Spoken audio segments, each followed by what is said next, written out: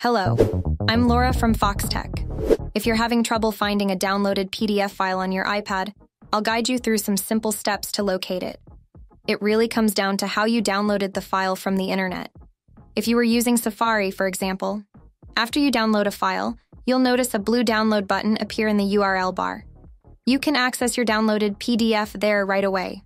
Once you have it, you can choose where to save it, whether in the built-in Files app or any third-party app, depending on where you want to store or share it.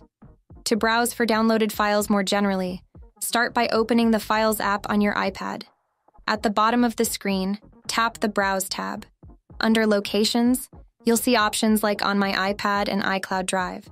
The folder you'll want to check first is the Downloads folder, as this is usually where most downloaded files are stored by default.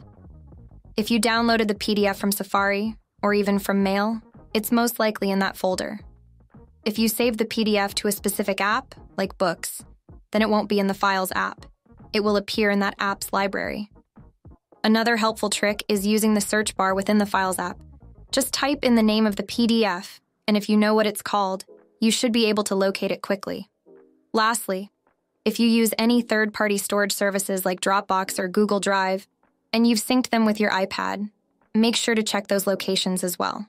Your PDF might be stored there instead. Thank you for watching.